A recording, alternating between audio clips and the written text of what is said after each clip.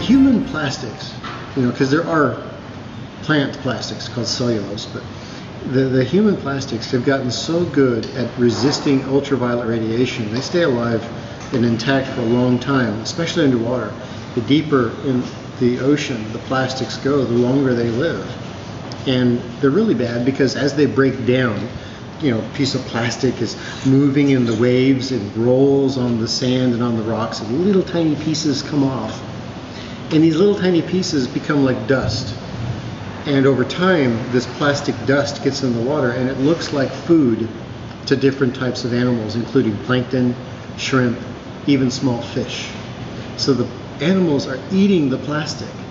And in some cases, the animals' stomachs are full of plastic and they can't eat anything else, and they starve to death with their stomachs full. But there's a human problem too. And that is some of these plastics, and we found a lot of them in different animals, including shrimp and fish. It gets stored in the fat, which covers the nerves. And so these little animals have all this plastic in it, and then people eat it.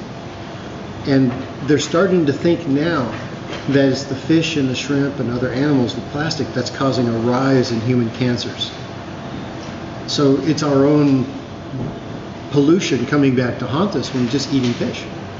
And so we have to solve this problem. We have to find out how we can reduce plastics that we lose into the ocean. And if we take a piece of plastic and we throw it in a dump, it sometimes will work its way into the water and then back into the ocean. If we throw plastic on the street, it will find its way into the water, almost 100% guaranteed. And as it breaks up and turns into this dust, often we end up eating it. So we have to get plastics out of the ecosystem and recycled at all costs because it's being devastating.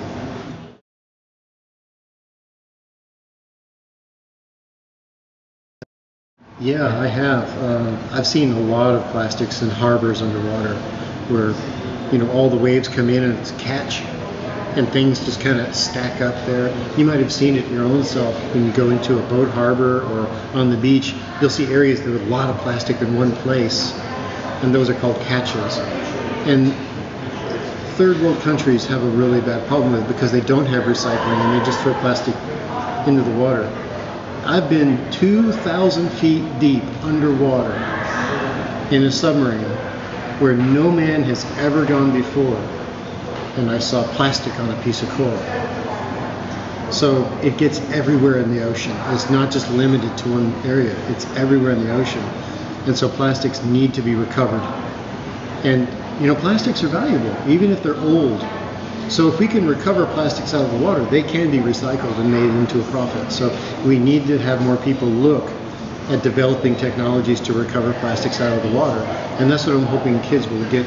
That's one of the things they'll do, because like a milk carton of plastic underwater can last as long as a human, 60, 70 years. It's a long time, just 1 gallon of milk.